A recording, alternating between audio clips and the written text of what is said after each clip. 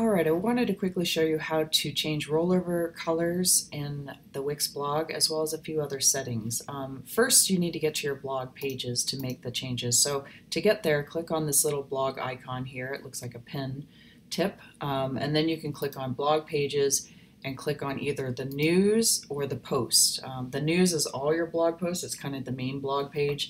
And the post is the individual page template for each individual post.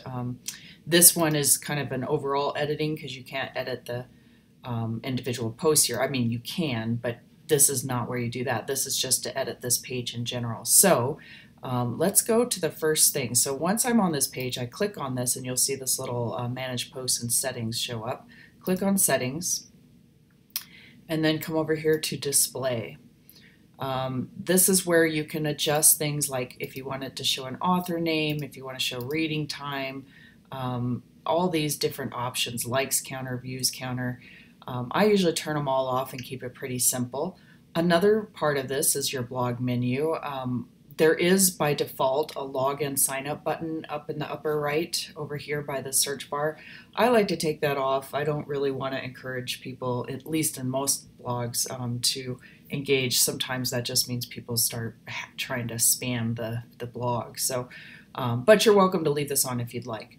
There's also the category labels. I don't use categories too much in blogs either. It just seems to make it a little bit more daunting to write posts and figure out what categories they go into. So I just have a main blog, but you're welcome to turn this on or leave this on if you do add categories to your blog. I do keep the search box on just because why not? That's a good thing for if somebody wants to look something up. But by removing that, you do lose that big chunk of space up here. So you are welcome to turn that off to get that post up higher. So that's an option as well. The next tab is your design tab, and this is where you can come in here and change like the hover colors. For example, the font color when it's clicked or hovered, we want to change that to this. So you can change this to any color in your color palette, and you can also add colors, of course. So this is for the font color in the navigation menu. There's multiple ones here. So there's also the post.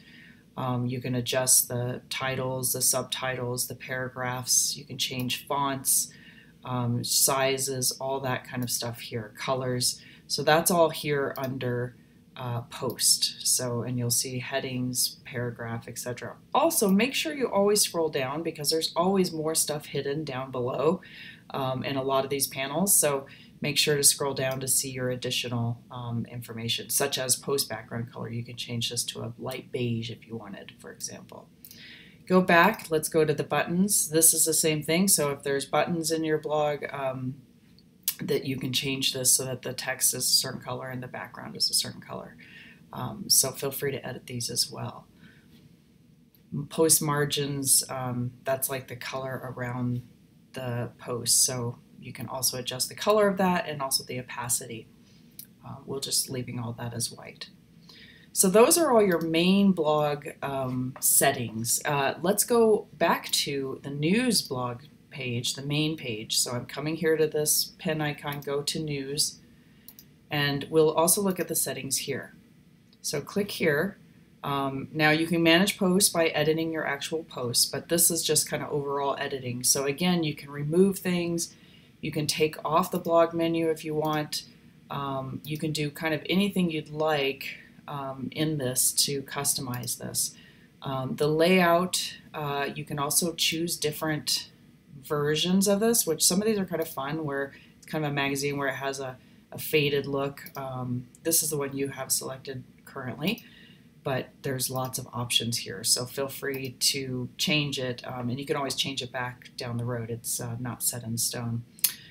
You can also decide if you want it to scroll endlessly as it expands your pages or your posts, or you can have pages where it goes from page to page to view more posts. You can also adjust the number of posts that show on load.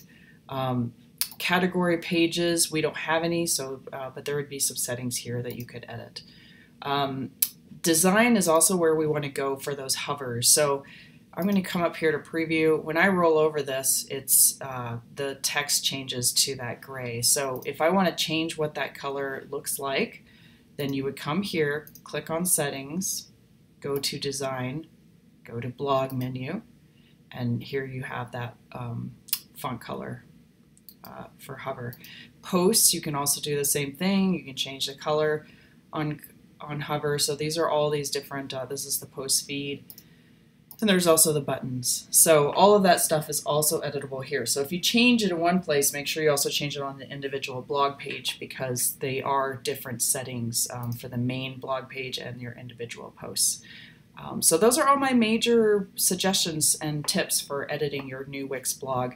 Always hit publish when you're done making any changes to save those changes, and then you're done and good to go.